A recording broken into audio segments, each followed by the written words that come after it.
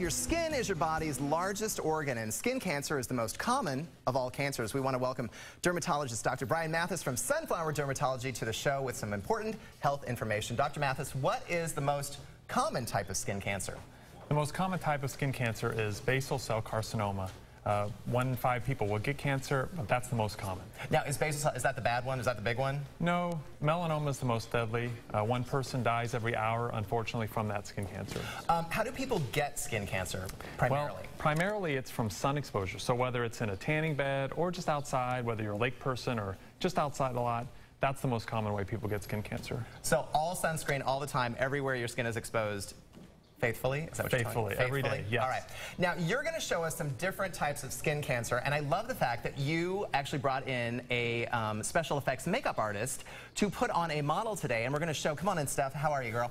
So today, we're going to take a look at some skin cancers that you can actually see on her arm. They aren't real, but they've been made up. So let's take a look at some of them. Let's look at the first one right here that Stephanie's got. Well, this first one here is most likely what's called a basal cell skin cancer. Yes. And so this seems obvious. People would say, well, how can they leave that on their skin and not come in? But we see it all the time. So this is kind of pearly, red, raised, something that shouldn't be on her skin. It looks angry is what it looks like. It is angry. So, and there's a smaller one that's a lot more subtle. So let's take a look at that one. So this one here, this is what we see all the time where people say, oh, I just scratched myself, or I just was scratched or something happened, but this is subtle, but yet this can also be skin cancer. So it's important just if something stays on your skin and isn't there when you notice it first, come in, let us take a peek at it. And more importantly, if it doesn't heal after a long exactly. time. Or now, would this particular skin cancer, would it evolve? Would it grow? Would it get bigger? It would typically grow, get bigger, and sometimes get deeper, which would make it more dangerous. Okay, and then the elusive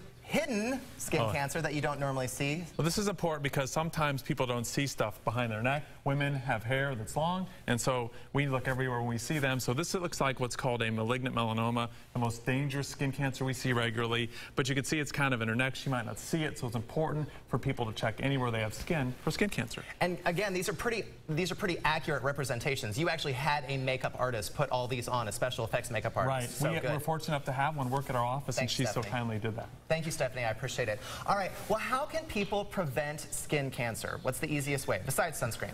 The easiest way to prevent sunscreen is just avoid purposeful tanning. So no tanning beds, don't lay out by the beach, and just protect your skin.